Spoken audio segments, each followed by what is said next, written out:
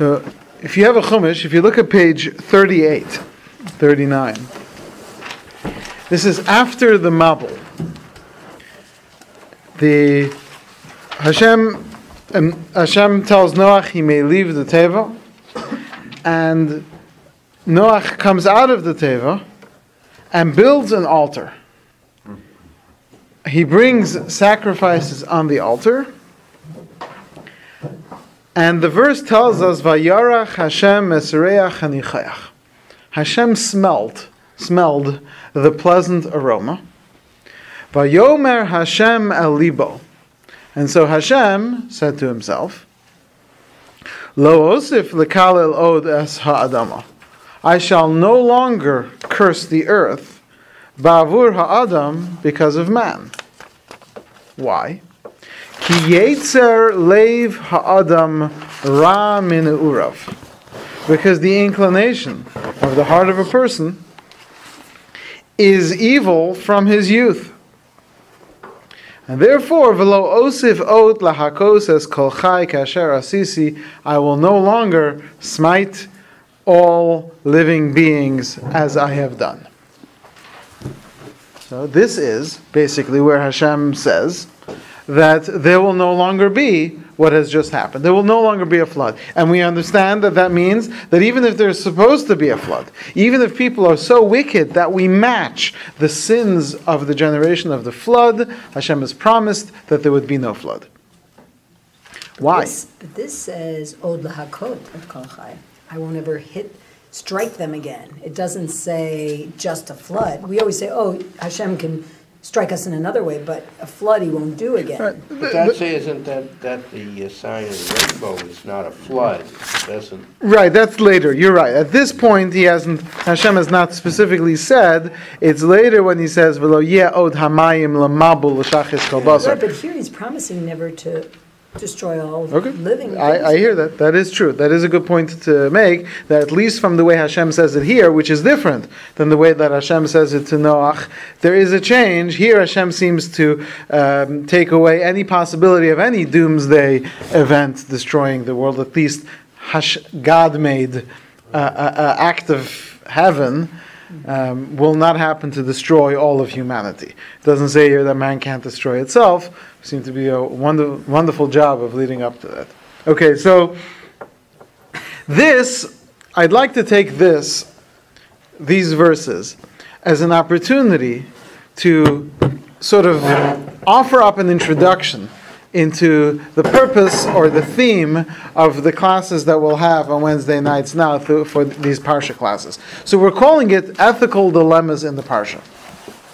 As we know, much of the Torah, besides for speaking to us and teaching us the halachos of the different mitzvahs in the Torah also provides us with guidelines for the way that we're supposed to live, for the way that we're supposed to think, for the way that we're supposed to process.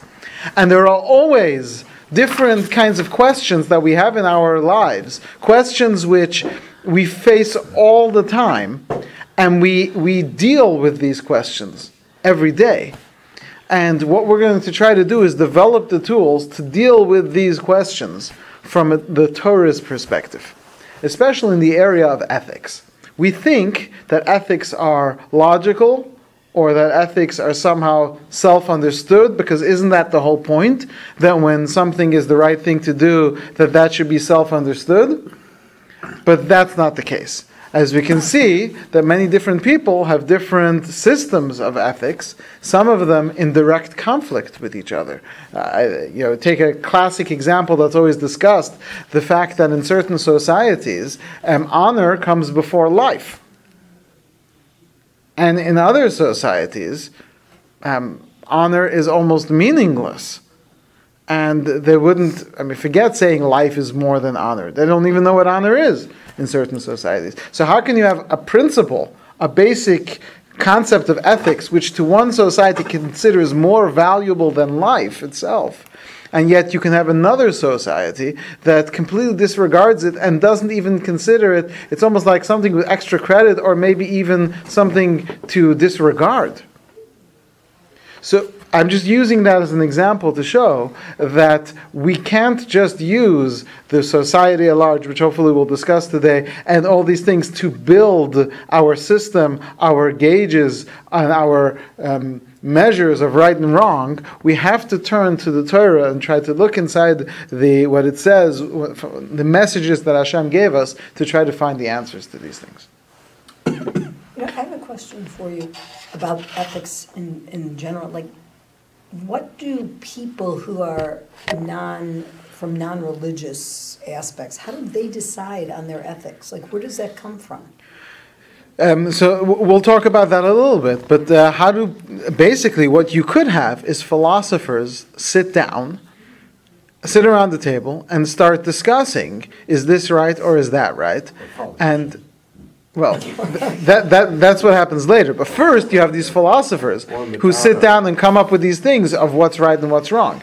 Then, as people have already been taught in books and in schools, the difference between right and wrong within that society, now people's personalities and things come into place. And so you'll have people who will be defending a certain approach of right and wrong, and people who will do the opposite. And once politics becomes involved, then you have the human factor, because it's the humans making decisions based on their feelings. So if I feel that it's more appropriate that, let's say a certain group of people should be mistreated within a society, so then I can, if I speak well enough and I explain well enough why these people are less human than everyone else, I can then explain that it's actually ethical and proper and moral for us to subjugate and perhaps even destroy these lesser people. And I'll show it. I'll explain it to be moral and ethical because I've got an agenda and I'm using already established givens, such as it's okay to hurt certain people for the sake of the greater good, right? That's a concept we've all heard of. So if I can use that and misuse that, I can then use it to destroy others. But that's the problem, is that if we're using what we would like should happen, if we're building our morals and our ethics based on our personal feelings of how things should be, we're very likely to be biased and try to represent things. And what's worse than doing the wrong thing is doing the wrong thing and convincing everyone it's the right thing. Mm-hmm. So that's what we want to try to avoid, especially in the realm of ethics, where it doesn't say in the Torah specifically, these are the laws of how you shall talk about other people. It just says, love your neighbor like yourself, and it gives you these general guidelines. So there's some specifics, but mostly it's up to us to try to understand it. But if we look closely at the Torah, hopefully we'll find a better understanding of it. Right? Okay, so that said, let's raise the first question. Hashem just said, I will no longer decimate mankind. Let's use that term. Why? The words are, Ki yetzer leiv ha'adam ra min ha'urav. The inclination of the heart of a person is evil from his youth. What does that mean? God gave him an evil inclination to begin with? Okay, so the one understanding is that he has an evil inclination. Okay, why is that? Isn't that the whole point, that Hashem gave you an evil inclination and told you to not listen to it, and if you do listen to it, you're supposed to get destroyed? How is this an excuse? Or let me say this a little differently. Let men live. Okay. So are we saying then that Hashem is, can I use the word invent, but coming up, creating this new understanding of man, which somehow enables this person to get away with things, right? Let's turn in the Chumash. Hold on to this page. Let's turn to the Chumash to page 26.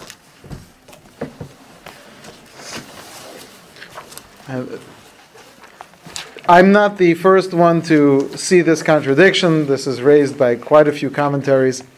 When Hashem decides to destroy mankind, take a look at Pasuk Hey. Vayar Hashem, and Hashem sees. This is in Parshas Bereshis. Vayar Hashem, Hashem sees. Ki rabba ra'as ha'adam, that great is the wickedness of man. ba'aretz, on the earth. V'chol yetzer machshavos libo, and all the inclinations of the thoughts of his heart, rak ra kol hayom, are only evil all day.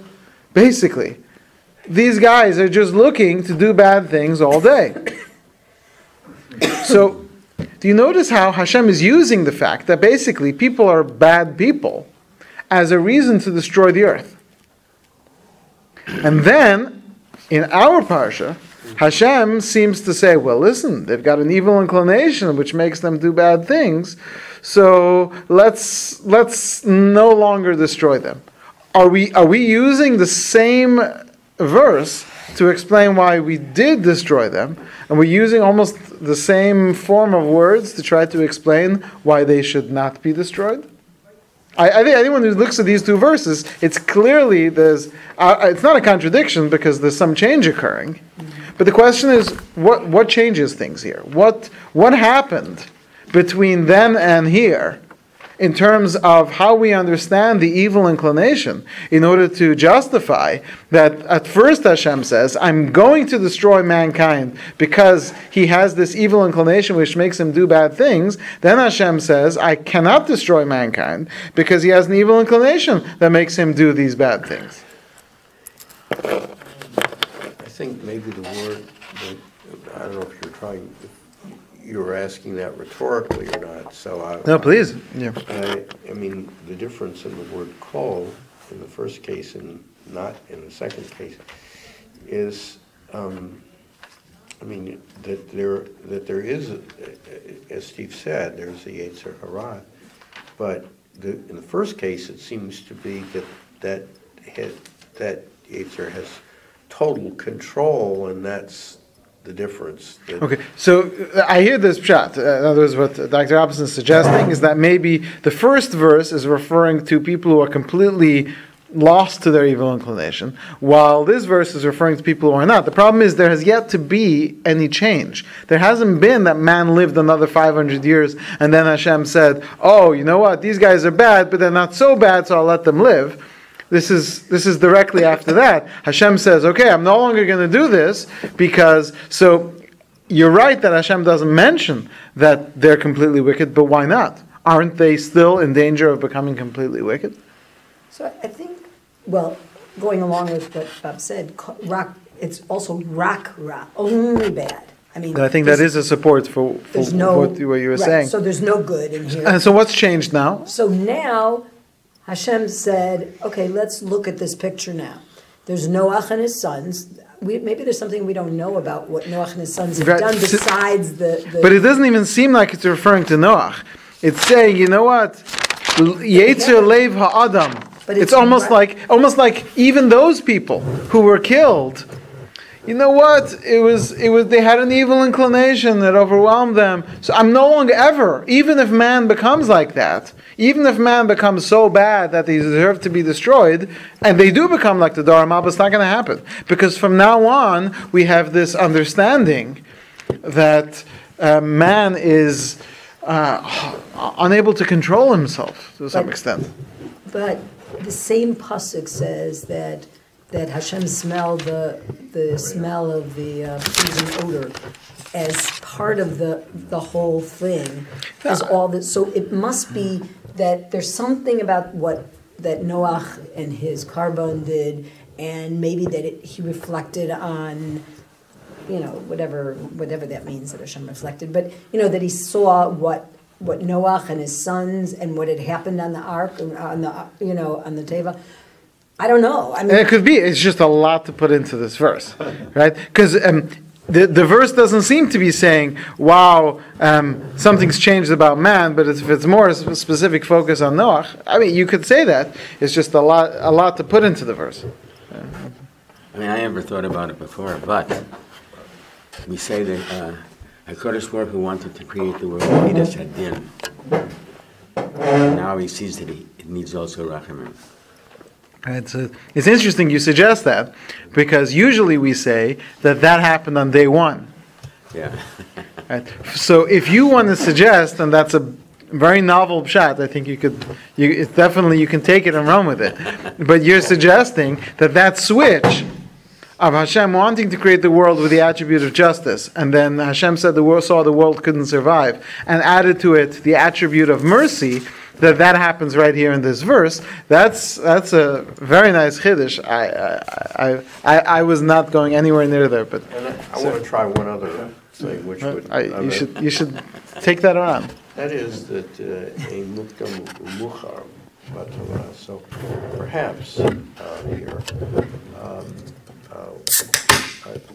it is. So Noach was the best. That he was a tzaddik in his generation, but in the end, ends up degrading himself. So if this statement would be saying that even the best, people with the best intentions have a problem, then maybe this is sort of with foreknowledge. I hear. I mean, you're going to have to again use the Ein Mukdam U'Me'uchar, which I don't know how quickly we want to jump to that. Furthermore, here it does give a timing for it because it's while the Karbanos are brought, which is immediately after the Teva, before the vineyard is planted. But okay, all right. So if you take a look, we have copies here of the Midrash Rabbah on this verse.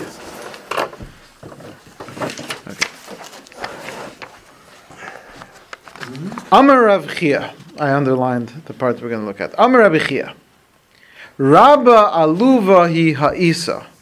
How shameful is the dough, shenachtoma meid aleha shehira, that even the baker testifies it's evil.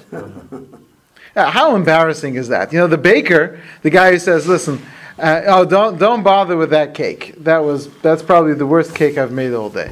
Now that's an embarrassment for the cake, because if the customer says, "Oh, that was a terrible cake," that's one thing. But if the baker himself refers to the dough as bad, what an embarrassment. So Rav Chia says, we as mankind, we're the dough, and the baker himself says, "Oh man, this is a bad batch," is the word I think to use, right?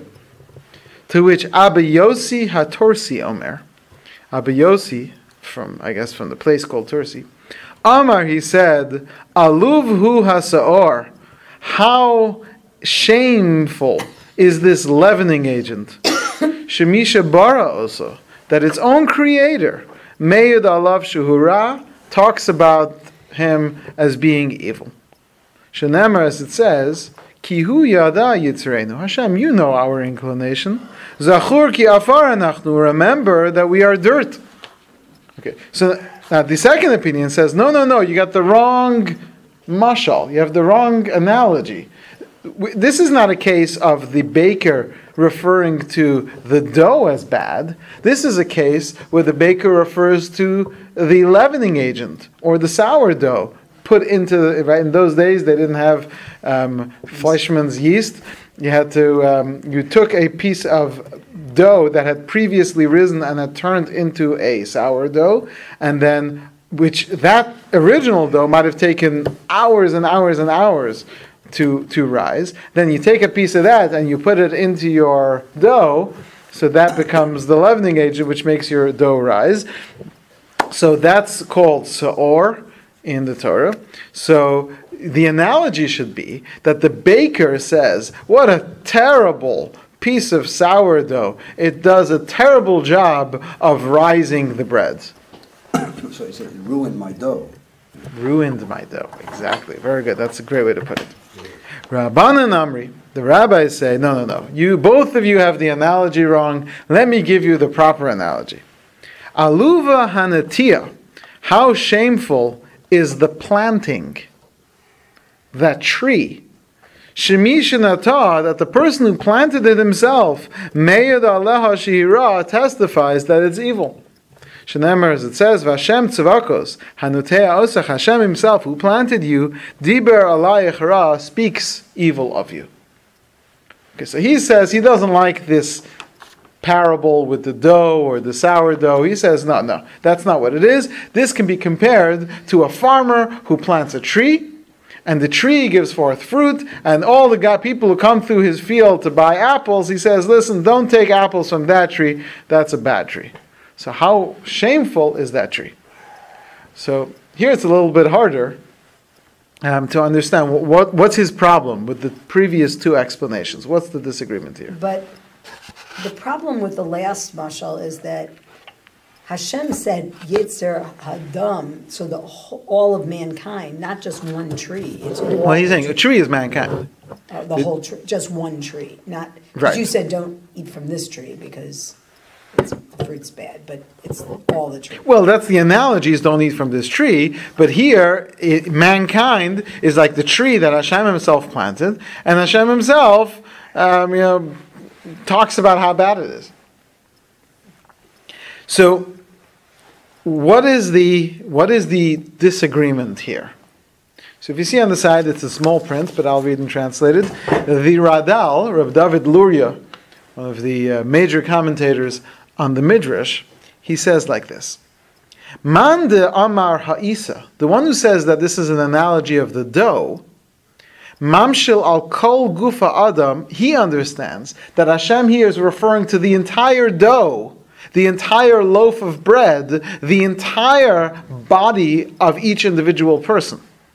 In other words, the entirety of man is bad, ki barahu tivo, that the man's nature is evil. The first opinion in the Medrash is saying that this verse is Hashem saying man is by nature evil. Now, you have to stop right here when you say this and say, this does not mean that man is by nature damned. That's a different religion. That's not what we mean. What we mean is that a person left to their own devices, even without, is just going to do bad things. Umanda Amar Hasaor. So the second opinion says, no, you're wrong. You can't say dough, the way that Jeff put it. It's the sourdough which is going to leaven the dough. In other words, it's some external agent which is going to act upon the dough. Hashem made mankind just fine. It's the sourdough in the dough which causes it to, which ruins it. So what's the sourdough? The evil inclination which Hashem has placed into man. And depending on how much evil inclination the person has, that's how much the person is going to. And of course, everyone hears this all the time, that on Pesach, the reason why we avoid eating chametz is because chametz is dough which has been leavened, and that leavening represents the evil inclination inside of us. And by physically going through this mitzvah where we avoid the leavening agent, we are trying to cleanse ourselves of chametz so that spiritually we should be free of chametz. Right? So clearly, that explanation only works with the second analogy. What about the third analogy? Says the Radal, Uman de Amar le'netia, the one who says planting, he says, no, you got this wrong. Why does a tree go wrong? Why does a tree grow bad? If the farmer took a healthy piece of wood, which was clean without disease, and planted it in the ground, ready to grow a tree from it, does the farmer put anything on it which can ruin the tree? No. What happens to a tree that goes wrong? Something else comes. Not something which the baker put in, but something which the tree itself took in. Which means, Avshaguf kulo achino. No. The body that was prepared, Gam Chakra Kadosh Baruch Hu L'tov.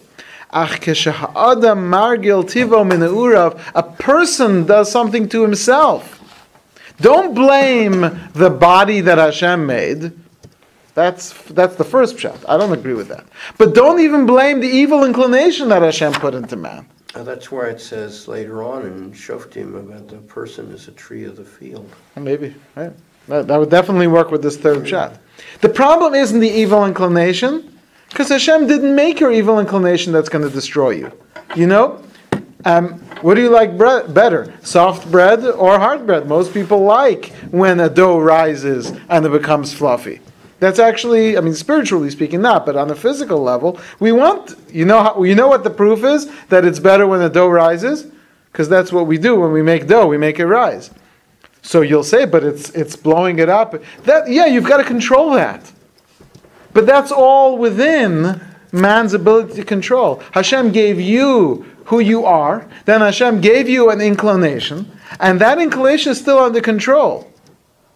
When the tree starts to grow, all of a sudden the tree starts to do this and do that and grow funny and change things, and that's why the apples that come out of it are bad. Not because something that the farmer has done to the tree, but something the tree has done to itself. Not because Hashem made you in a certain way that you're going to be wicked, but that Hashem's saying here, I made them just fine. But man is continuously going astray.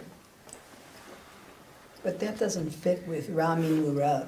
That bad from... Oh, so he says, Margil tiva min uraf. What happens is, we accustom ourselves from our youth.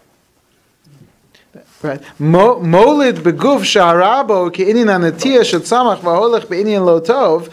In other words, when we do something to create within ourselves, in our youth, in our younger years, when we don't yet have the skills to develop properly, and we're making our own decisions and making our own mistakes, at that point we allow ourselves we do something beyond our natural evil inclinations. And then once we get stuck, once a person becomes who they are, this we discussed in the tshuva classes, once you're somewhere, now it's really hard to change. Once you've become accustomed to a certain way of living and believing and behaving, those behaviors become learned, and it's very difficult for a person to change. Yes? But if you're going, as I understand the analogy of the tree, where does that influence come from? If the tree is good, it would, I'm understanding it that it comes from the outside. Is that correct? That's correct. There's an That's correct. outside influence, and how does... You see, the way the Radal seems to be saying it is that the tree is taking in outside influences. Okay. Right? Which I don't know if that quite works in the analogy of the tree. Yeah. Maybe we have would a have choice tried to for come that. up with another example of it, but his purpose in using the tree is not... It's a little different because we have our own devices. But in the case of the tree, the point being that it's not something that, it's not like in the case of the leavening agent, where the farmer made the dough, then the farmer put in the leavening agent. So it's really the baker. So it's really the baker's fault because he put in the leavening agent. We're saying it's not the maker of the tree's fault. It's something that the tree itself did. Although you're right, in the case of the tree, it's usually a worm which attacks the tree, or a wind, or a rain which destroys the tree. And here it's something more that we are taking within ourselves. Right, where we have a choice and a tree doesn't have a choice. Right. What's the Yetzer Hara in that analogy? So it's not about the Yetzer Hara. It's and that's what that's what hopefully I'm going to get to. There's two. Let's just go straight there because we're going to come back to it. There's two levels of Yetzer Hara. And we're going to introduce the common concepts discussed by the world at large, the two concepts of nature and nurture. Nature is what we understand, what you would be based on your chemical makeup at the time of birth, based on your inclinations at the time of birth. In other words, in theory, although it's not really true, but in theory, if we were to lock someone in a room and they would not have any interaction with people, but would somehow learn how they could interact with people, which is almost impossible to do, and then you bring out that person, what will that person's attributes be? It will be whatever their nature is. Maybe they could interact with robots who teach them how to learn and whatever. And then, because then you're picking stuff up. However, nurture is what you pick up. Nurture is what your parents teach you, or whoever raises you, or teachers, or friends, Society. or, most dangerous, society at large. Those are all nurture. Those are not the way that Hashem made you to be. You could have a person whose natural tendency is towards mercy, but then they're exposed in their lifetime to a lot of cruelty, and they become cruel people. So that's something which, that's what we're going to differentiate here. There's the evil inclination that Hashem puts inside you.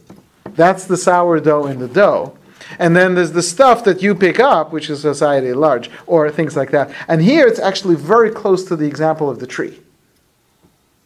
Because in the case of the tree, what happens is, this farmer, he took the perfect piece of wood and put it in the perfect place. Now this wood is going to face challenges. It's going to have to deal with all kinds of natural events and difficult and droughts and rains. Those are all within the natural expectancy.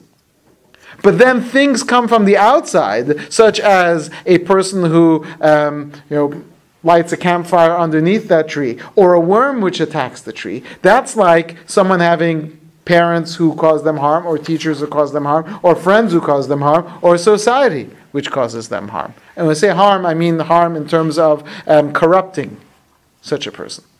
So what you're saying, though, that the way things worked out, it wasn't God's intent? Right. That's what this third pshat is saying. The third pshat, who compares it to the tree, says you've got it wrong. The way Hashem made man, even with his evil inclination. In other words, Adam was born without an inclination inside him, it was outside him. Then it comes back inside him. But even there, it was fair and balanced within the person. But then, somehow, society, you wonder, someone's got to be the first to influence, because not everyone can be influenced. So someone became the first to influence and create all these external factors, which then corrupted mankind beyond the inclination that Hashem first put into man. At least that's this third pshat. So let's go on in the Midrash, and you'll see that this is somewhat related to the next discussion. There's a similar. How can you say God didn't foresee that? Well, Hashem foresees it, but Hashem doesn't interfere in free will. But he knows that's going to. Yeah, but it's not Hashem who does it. Our free will allows us to do things to ourselves, and the choices we make in terms of good and evil, as we say, the famous Gemara in Nida, where the Gemara says that every person who comes down into the world, the angel comes before and they asks, what will this person be? And they decide three factors about this person. Ani or Ashir, Chacham or Tipesh, or Gibor or Chalash. Is this person going to be rich or poor? Is that person going to be wise or foolish? Is that person going to be strong or weak? Those are the three things. But the Gemara says, V'ilu tzaddik v'rasha lo kamar, they don't decide. That means that it's not in your nature as to whether a person will be a tzaddik or a rasha. So what happens? Hashem sets you up in a certain way, and then your free will allows you to turn yourself into, and what's happening is when all of mankind is doing this. So then he changed the way it was originally supposed to be? Right. Man has changed himself to Man become. changed himself? Yeah. That's what this third pshat is. It's like the tree. Don't blame the dough or the sourdough, which is the farmer's fault. This is the baker's fault. It's the farmer who plants a tree, and then the tree grows bad. It wasn't the farmer's fault. So therefore God is not going to punish with a complete. Oh, so why is that a defense of man? Hopefully we'll get to that. But that's clearly what these three commentaries are disagreeing about. What this verse is really saying is the excuse of man. But let's finish this medrash. Shaul Antoninus es Rabbeinu. Antoninus was the Roman emperor who was good friends with Rabbi Yehuda Anasi, and he said to him, "Amalo me'emiseh yetzer hara nasun ba'adam." At what point does the evil inclination enter a person? Mishiyatze mimei imo, is it from when he's born? Or achlo yatze mimei imo, or is it from the time of conception? In other words, does a fetus in the mother's womb have an evil inclination? Amalo achlo yatze mimei imo. Oh, how do you explain Esav?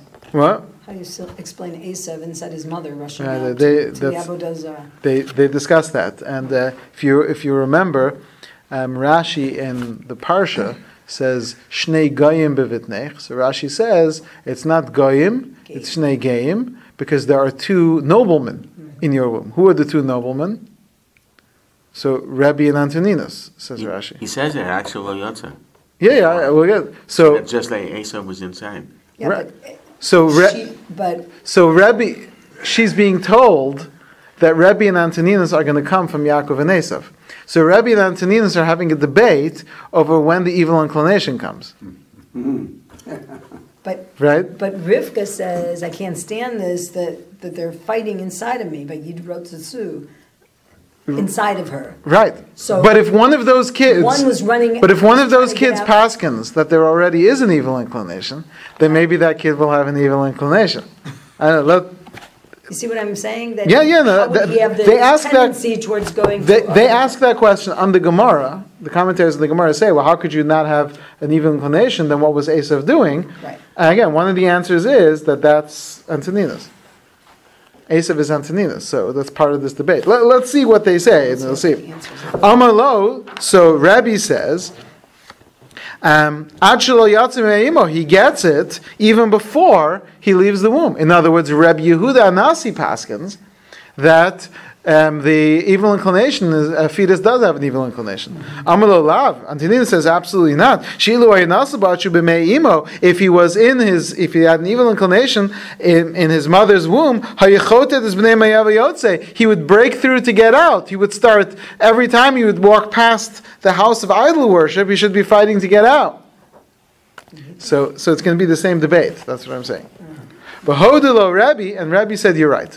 You're right. There's no evil inclination until the fetus comes out. Shehishvel adas amikra, and I found a verse which goes like you, Antoninus. Even though Rabbi Yehuda Anasi is the greatest sage of his generation, he has this debate with the Roman emperor.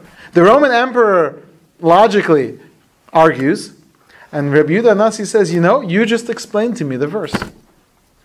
Shenamar ki yetzer leiv ha'adam ra min urav.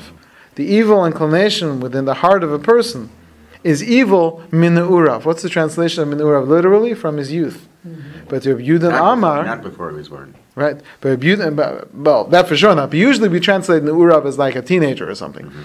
Rabbi Yehuda Amar min urav ksiv. It's missing a vav, the word min urav, which means mishashu ninar lotzeis mimei imo, from his first major movement, which means as he comes out, or as the word that was taught to Cain, according to some, lepesach chatas rovetz, evil sin crouches at the door, meaning that the second he comes out, that's it. So therefore, what we're saying is, now clearly here, this pshat of Rabbi Yehuda Anasi is he's understanding that the evil inclination which we're referring to here is the evil inclination which comes to a person as they're born. In other words, not min urav as you get older and you start to pick things up, but more min urav from the way you're born. So now what that means is that the debate of when a person has an evil inclination is really a debate of what the translation of the word min urav means. The evil inclination in the heart of a person is there min urav. If it means from his youth, then that would mean that as you're growing up, the kind of person that you develop to be, that's the literal reading of the Torah. Min urav means how your parents raised you, how your teachers affected you, how your friends affected you, and how society at large is influencing you. The other pshat, which is the pshat of Rabbi Yehuda Anasi after he hears Antoninus' explanation, is that no, min urav here is referring to the evil inclination which comes to a person as soon as they're born. It's just a question of how to translate the word min urav. So now we have basically two explanations on how to read this verse. Well, really three, but we're focusing on these first two. The first explanation is that the whole sourdough is bad, that all of mankind is just naturally bad. And it could be that first verse, all the way back in Parshas Bereshis, was kind of like that.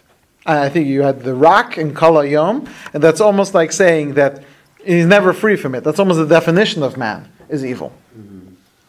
And again, he's saying it on this verse, but you could almost connect that explanation to this. And that pshat is going to have a harder time recognizing the change. But the other explanations are saying that something changes from the previous parsha, where Hashem says, I'm going to destroy mankind because he's evil. And in this week's parsha, where Hashem says, no, a person isn't really evil. There's something which is affecting the person. And if there's something that's affecting the person, on a certain level, that's an excuse. So what changes? So I'd like to bring this back, if I may, to a discussion we had maybe a month ago on the concept of teshuvah. The idea is like this, and you were already starting to hint to this with the idea of kapara. What it means is, when a person what's one of the reasons why we have a famous statement of our sages that b'makom she'bali teshuva omdim, the place where people who have done teshuva stand, tzadikim gemurim einim yecholim lamod. Even the most righteous are unable to stand there. Why not? So one of the explanations, I'm sure everyone's heard this explanation before, this is the simple explanation of it, because the righteous person has not gone through the climb back up. The righteous person has never fallen far enough to have to dig their way all the way back up. This world was created with the letter Hey. Why was this world created with the letter Hey? Because the world has three sides. The reason why the world has three sides is that if you do the wrong thing, you can fall out the bottom. In other words, Hashem gave you opportunity to destroy yourself. Hashem put you in the center. You can be that dot in the middle of the hay. But you can very easily fall out. It's your choice. So says the Gemara, well then, in that case, it should be a ches. The world should be created with a ches. The letter with three sides and a hole in the bottom is the ches. Says the Gemara, no. Because if a person sins, he has to be able to come back in. So says the Gemara, well, come back in the same place you fell out. Says the Gemara, you can never come back the same place you fall out. You have to come from a new door. I never thought about it before, but the letter chet is chet. Sin. Interesting. At least in the sound. The sound is the same. So you have to have a way to get back in. Okay, so we need a new door. But what's shocking or striking is that where would you have put that door? The bottom. I would put another door at the bottom.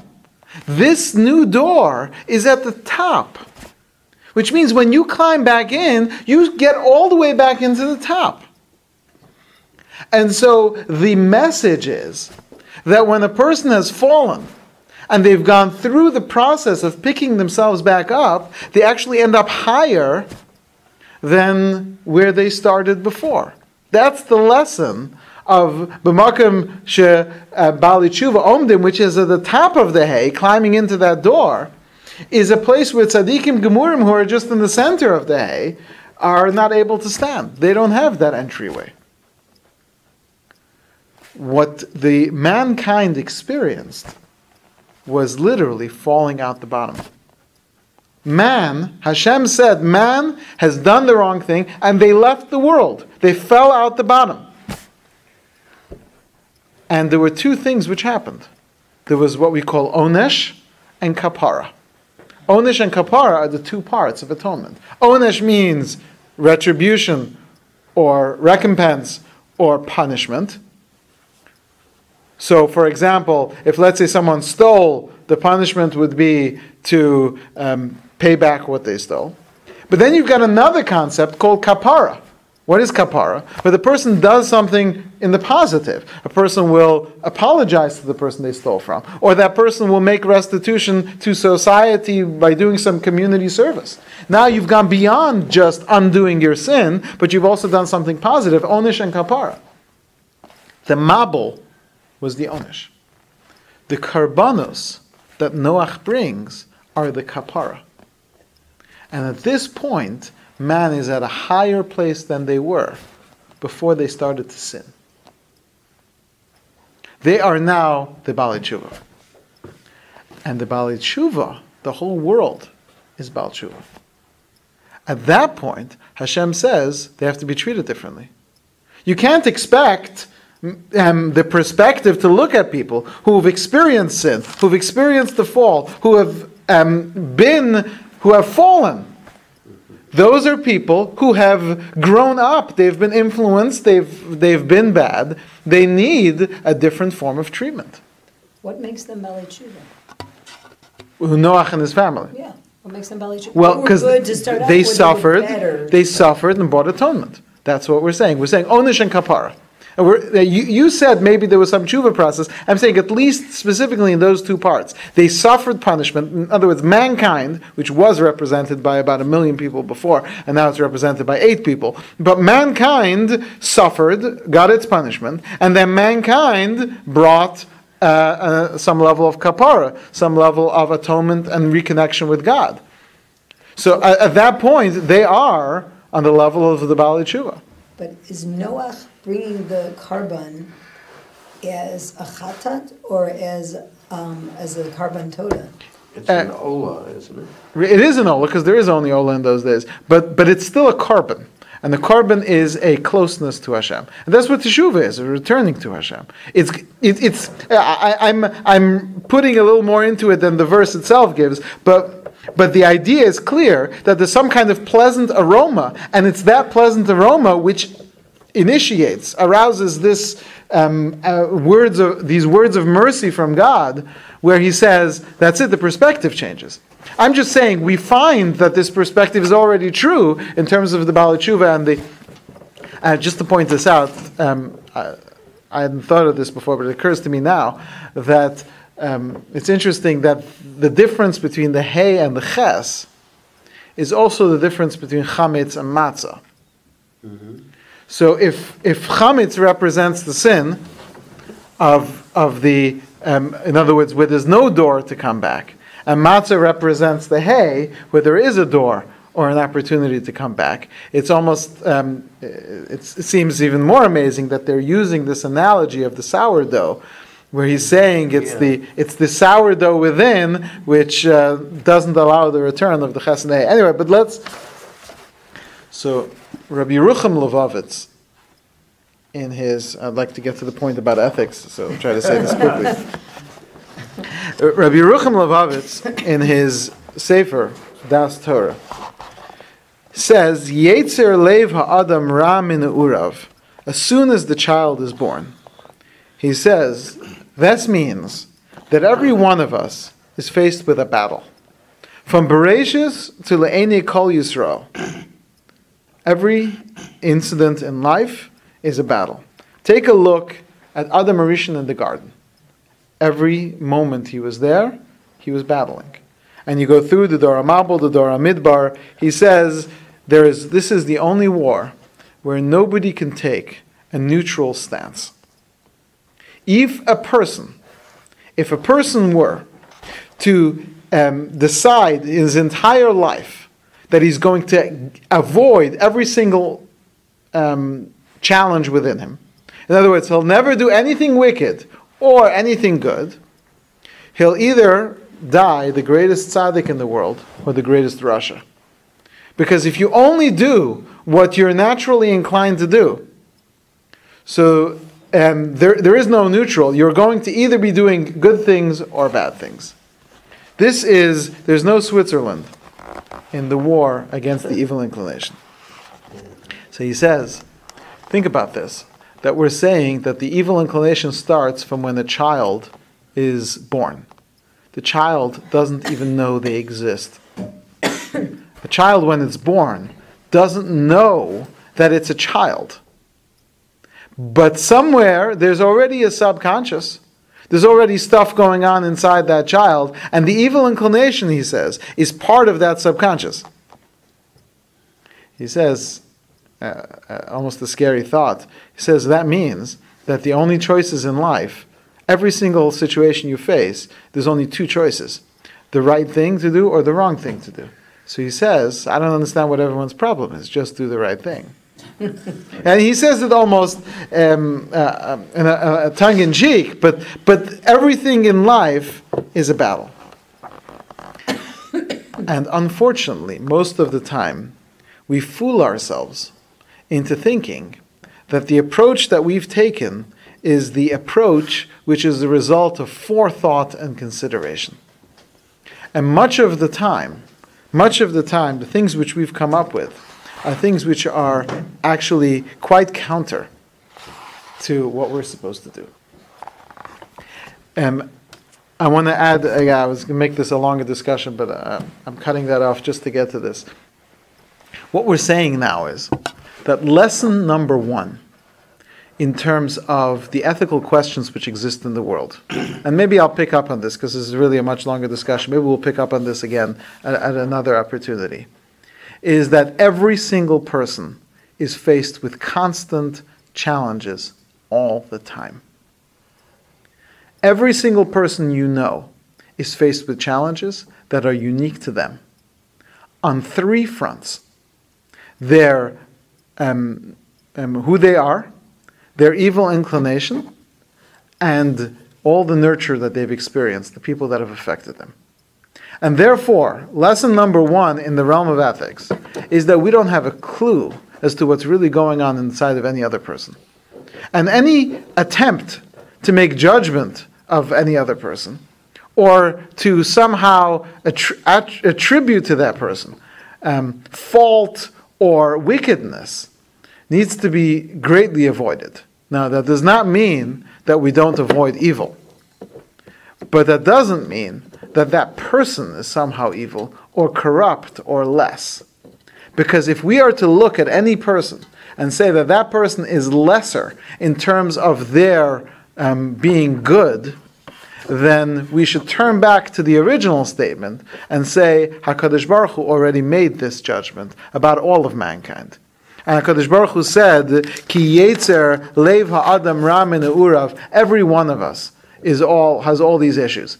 And perhaps one of the most dangerous attributes that any of us can have is the ability to judge other people and judge them based on our perception of how things should be. So how ironic is it that you could use perhaps one of the most evil attributes, which is to judge others negatively, to judge others negatively.